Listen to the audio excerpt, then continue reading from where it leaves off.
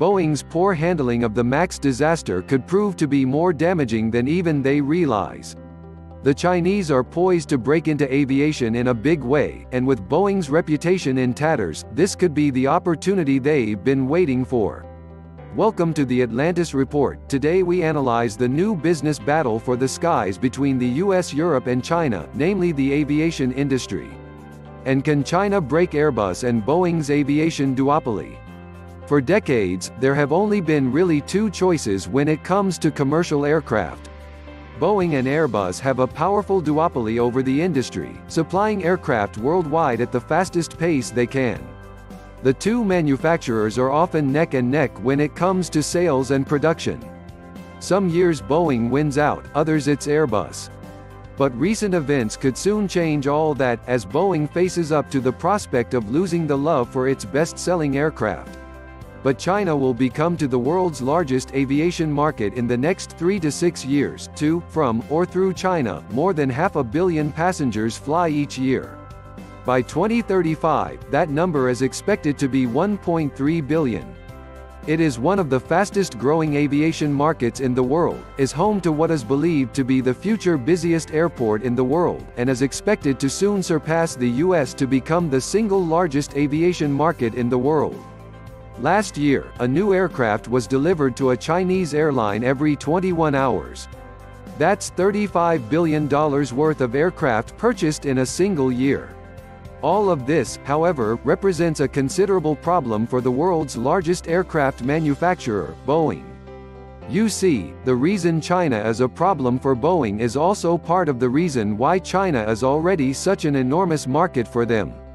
While the US is resoundingly Boeing's #1 customer, at least partially propped up by government defense contracts, China safely holds the #2 spot.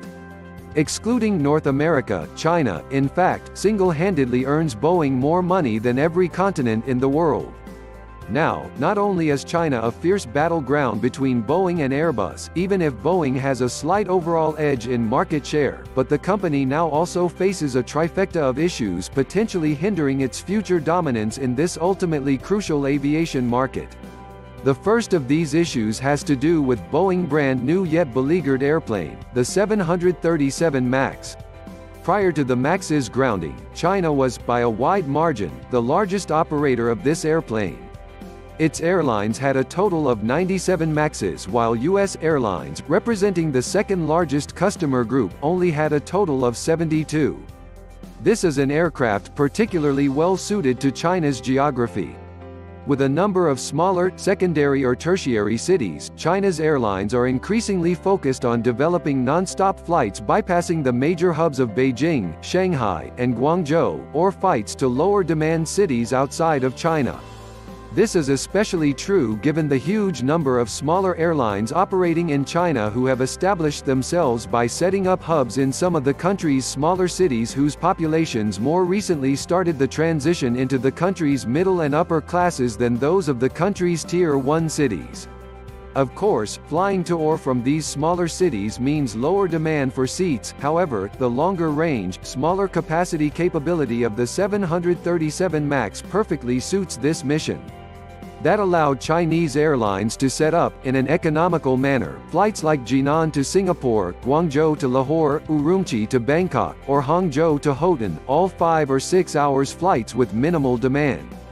The 737 MAX was an aircraft perfectly suited for China, and Boeing knew it.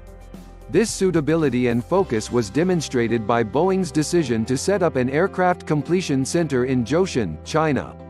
While aircraft would continue to be primarily assembled in Renton, Washington, they would be flown over to Zhoushan without the interiors completed. In Zhoushan, their seats, overhead bins, and basically the entire rest of their interiors would be installed by Chinese workers in this Chinese factory. Having a ground presence in China would appease the government, and by extension airlines, and the hope was that this would help convince them to buy Boeing jets considering that their purchase provided Chinese jobs. This was especially necessary considering that Airbus already had an even more extensive final assembly line in the country for its competing A320 jets. Given the MAX's suitability, though, Chinese airlines bought an enormous number of these planes. In addition to the 97 already delivered, Chinese airlines had almost 500 of them on order, but then, of course, the MAX crashed, and then it crashed again. China's Civil Aviation Administration, eager to maintain the country's recent streak of aviation safety, quickly grounded the MAX after its second crash, making China the first country to do so. This was a rather shocking move, as historically, every country's aviation regulator more or less just followed the lead of the American FAA in these decisions. It was thought that, if the FAA said it was safe, and in this case, the FAA initially asserted their confidence in Boeing's 737 MAX and chose not to ground it immediately. Now, in the aftermath of this, the grounding of the MAX has presented Beijing with three gifts. First, especially in the case of the state-owned airlines and leasing companions, the Chinese have a much stronger negotiating position than before with Boeing as the company works to regain the momentum it had before. Prices, which typically vary widely from airline to airline and deal to deal, could end up lower. Secondly, China's three largest airlines, which are all state-owned, are asking Boeing for compensation for the grounding of their jets. By extension, this is essentially the Chinese government, the very one that holds the keys to the Chinese aviation market, asking Boeing for compensation, and, if Boeing doesn't comply in what is possibly largely a symbolic move, the Chinese government could decide to reduce future Boeing orders, potentially in favor of Airbus. While Boeing is seemingly setting itself up to offer compensation to airlines affected by the MAX's grounding, whatever it gives to the Chinese airlines, however favorable the company is with them, they will have to match this precedent for their compensation with every other of the world's affected airlines. What could end up the most formidable MAX challenge, though, is that the Chinese aviation regulator has now established itself as a leader. It was them who made that first decision to ground the jet that started the domino effect of other national regulators grounding the MAX. Considering China's regulator now successfully flexed their muscle in this space, the American FAA, which has deep links to Boeing and has allowed Boeing to essentially self-certify certain aspects of their new aircraft, has lost some prowess in its role as, in a sense, the world's aviation regulator. Therefore, not only will China's regulator likely take a more independent route in re-certifying the MAX once its issues are resolved, it will also possibly feel free to make its own independent decisions on the airworthiness of future aircraft. This is a precedent that should have Boeing concerned. Now, a smaller but significant second issue for Boeing is the ongoing trade war between the US and China. While Boeing has not yet encountered clear implications from this trade war, some speculate that the company could be used as a pawn. China's three largest airlines, China Southern, China Eastern, and Air China, are all majority government-owned, and therefore their orders can be used as a sort of political tool. To date, these three airlines' fleets are slightly weighted towards Airbus planes, despite the country's airlines as a whole on average having a slight preference towards Boeing, but they still do operate a significant number of Boeing planes. While Boeing is not, of course, a state-owned company, they are the U.S. largest exporter and a major American employer, and therefore the U.S. government and Department of Commerce works hard to prop them up. As the largest international market for Boeing, China has the keys to either help or hurt America's economy through how many planes it decides to order. In the height of the US-China trade war, in March 2019, Chinese President Xi Jinping announced a massive $35 billion order of 300 Airbus aircraft by China's state-owned aircraft leasing company.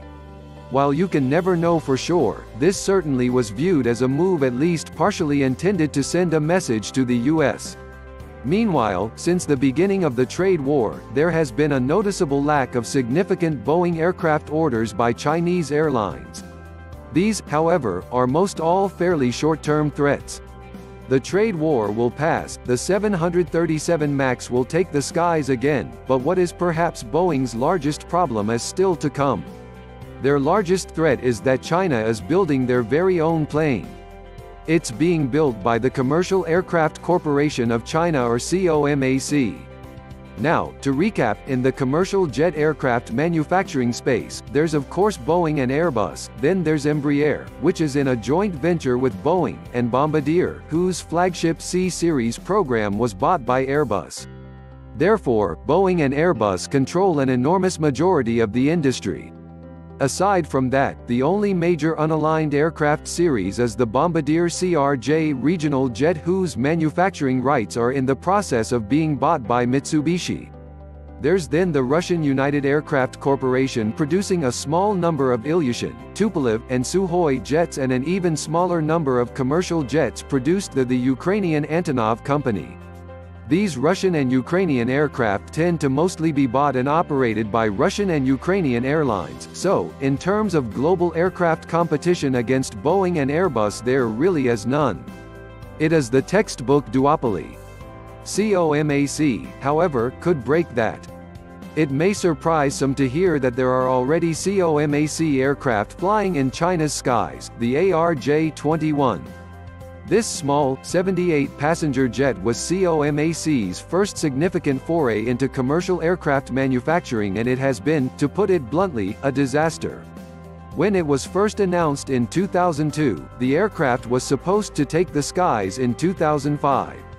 In reality, though, the first prototype wasn't completed until 2007, the first test flight didn't happen until 2008, and then after delay upon delay upon delay, the first commercial flight didn't happen until 2016. Since then, the issues have not let up. The aircraft was plagued with reliability and capability issues, and, to date, only 14 are in commercial service.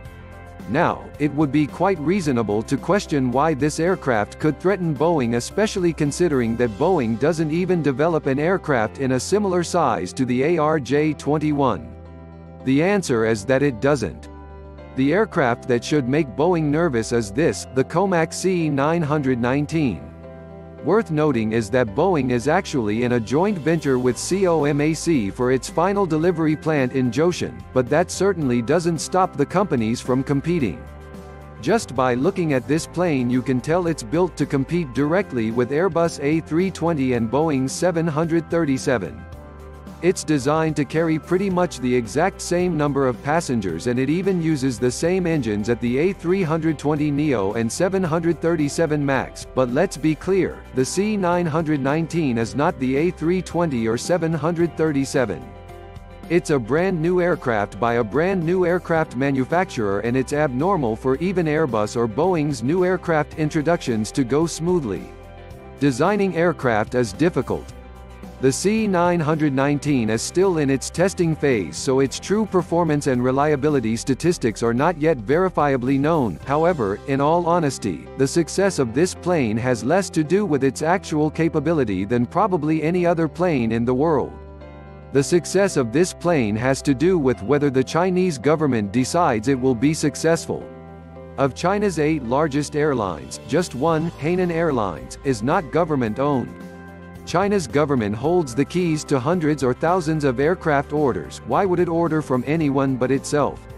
Unsurprisingly, quite a few of the C919's orders to date have come from Chinese state-owned airlines and aircraft leasing companies.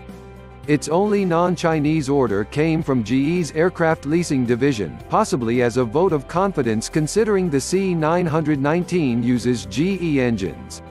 The real test on whether the C919 is actually a good plane will come once it enters commercial service, its reliability and capability as exhibited to the world, and foreign airlines consider whether they want to order it. With China's expertise in low-cost, high-tech manufacturing, it could possibly prove a low-cost alternative to the A320 or 737, which has had some airlines intrigued, most visibly Ryanair, whose CEO said he would be seriously interested in the aircraft if a 200-seat variant was developed. China also has increasing geopolitical power, especially in pockets of Africa which also have fast-developing aviation markets, and this could translate to a number of politically aligned countries choosing to buy and operate Comac planes. Overall, the real challenge to Boeing is the opportunity. If they miss the opportunity to become a dominant player in the world's future largest aviation market, they could have trouble maintaining their position as the world's largest aircraft manufacturer. Being number one means that staying number one is the expectation, not the goal, and so the Chinese market, while it is an opportunity, is also a requirement. Now, in a similar vein, anyone who's been number one in anything knows that staying there requires continuous improvement. This was the Atlantis Report. Please like, share, and subscribe. Thank you.